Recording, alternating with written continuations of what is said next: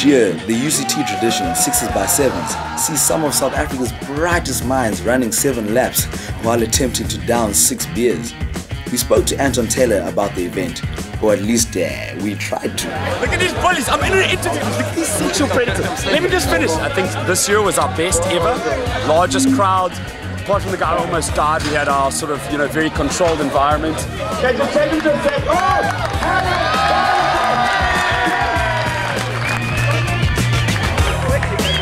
Disgusting, fun, amazing, but most of all disgusting because people were chatting on each other.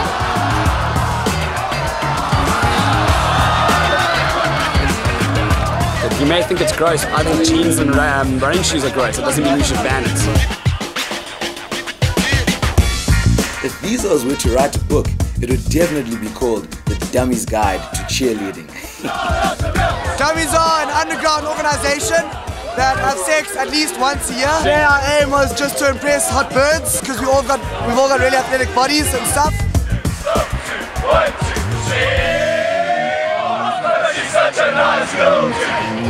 Wow! And we love each other! We love each other so much! Oh, the helicopter again! I don't understand why anyone would want to do it, but it's awesome at the same time. I think one day psychologists will draw interesting facts from the fact that hundreds of people attend an event where people yak on each other. But until that day, I hope to be involved. I might be a student indefinitely, and it's great to be a part of it. They can take our love, but you'll never take our freedom! Have fun, come to UCT, and I promise you you'll have a jam. For dinner.